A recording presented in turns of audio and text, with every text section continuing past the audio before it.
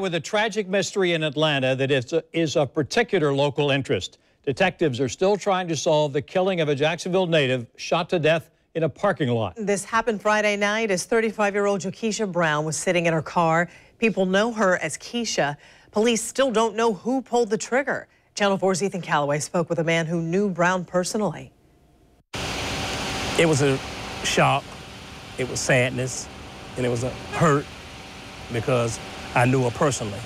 Kevin Sapp says he knew Kisha Brown from her time living in Jacksonville. He says the initial pain of finding out she was killed near her home in Atlanta was only made worse learning how she was killed. She was beautiful inside and out. As you can see the pictures of her, how beautiful she was that way on the inside also. Just a real sweet, kind-hearted person. Police say the 35-year-old was shot and killed as she sat in her Mercedes outside of Northeast Atlanta's strip mall Friday night. The aspiring actress and model would have celebrated her 36th birthday the very next day. Detectives are still working to find the person who shot her, along with a motive. Don't know why, because she was not that kind of person to make enemies. So what happened to her, I don't know why. It still bothers me and it's hurting me now.